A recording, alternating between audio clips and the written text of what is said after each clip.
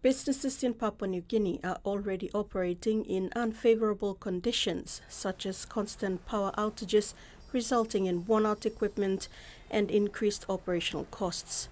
Chief Executive Officer of the Lae Biscuit Company, Chow, said another barrier was added when PNG Customs recently changed the coding of certain goods. LBC was affected when the coding on shortening was changed and duty was added. On top of that, the charges were backdated to 5 years earlier, meaning companies have to pay the new rate for the previous financial years. I was here arguing with the customs people and said, listen, hey, if you change the coding, you're going to affect the 9 million people in this country because I'm going to increase my price. You know, you have the decision in your hand to say, no, I won't change the coding and I'll keep the price the same. You, only one person.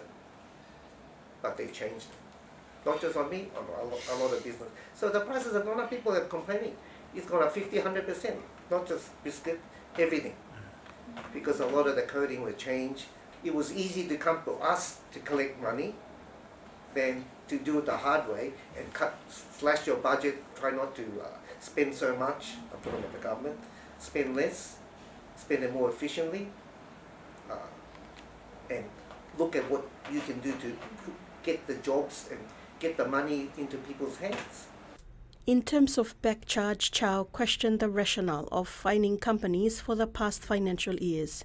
You've already ordered us every year since then, and you've checked us already, and it's not our fault. If you want to put the new duty, you put it from today onwards, not put it back in arrears. So these companies who are fighting these arrears are saying, if I have to pay that 20 million, I'm going to close my door because I've sold that product already. My accounts have been closed on those already.